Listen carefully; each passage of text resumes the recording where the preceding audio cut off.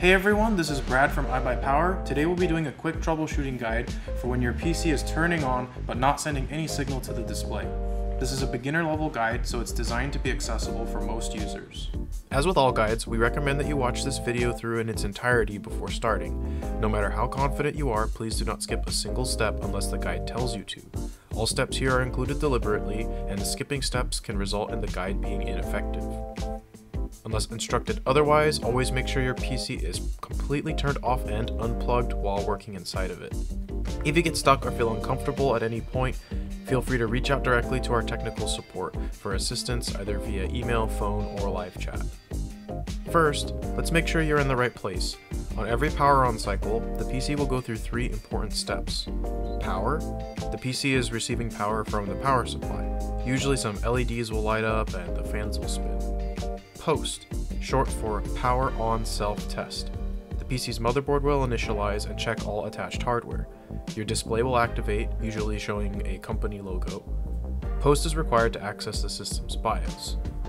Boot. If your PC has an operating system like Windows, it has successfully booted once you see your login screen or desktop.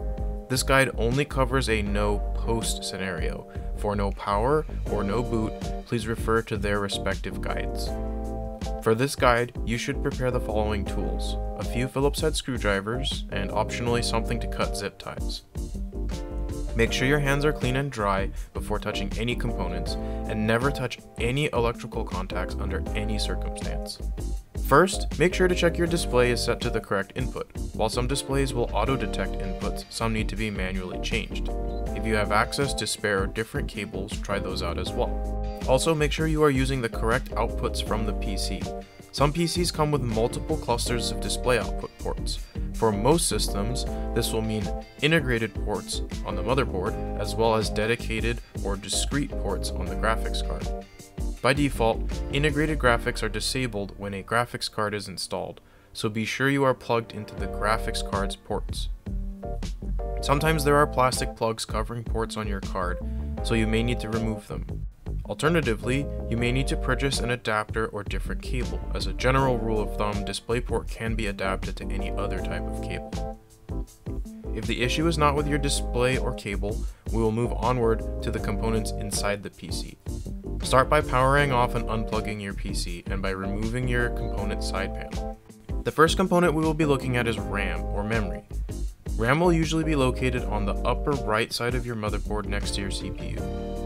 They may or may not have heat sinks on them, but always look more or less like this.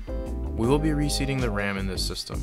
It is recommended for this step that you lay the PC down on its side with the motherboard facing upwards towards you. Check either side of the sticks of RAM to see if there is a release paddle.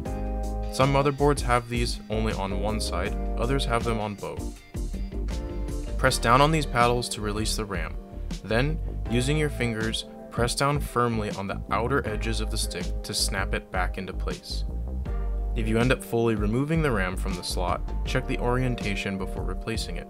All RAM has a notch that corresponds to the slot and only allows it to plug in one orientation.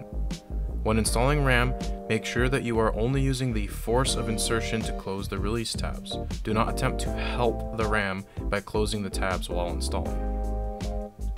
If your system has more than one stick of memory, at this time it will probably be a good idea to try the PC with one stick at a time. Pull out and place them back one at a time and see if anything changes. This will help you identify if there is a bad stick or a bad slot. Remember to make sure the PC is off and unplugged while changing parts.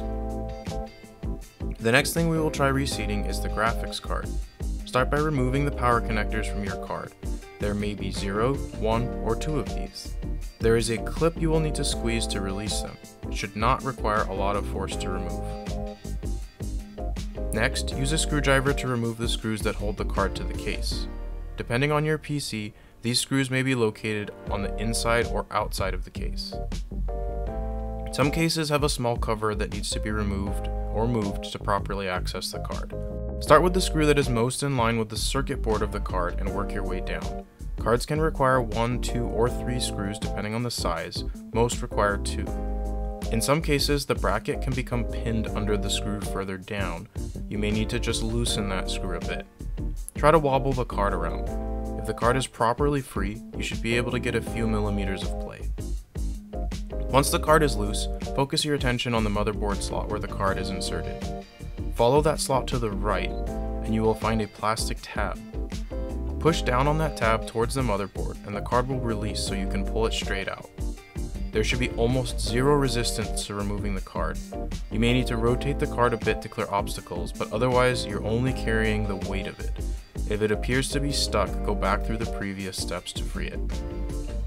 Installation is the reverse of removal. Simply install the card back the way it was and try the machine again. If neither reseating RAM nor video card worked, the last step is to try clearing the motherboard's CMOS. Every motherboard has a CMOS battery. They are these nickel-sized button cell batteries mounted somewhere in the board. In some cases, it may be hidden by the graphics card. We already covered how to remove the card, so refer to those earlier instructions. Once you find the battery, remove it from its housing by locating the flexible metal tab next to it, then pushing that tab away from the battery until it springs out.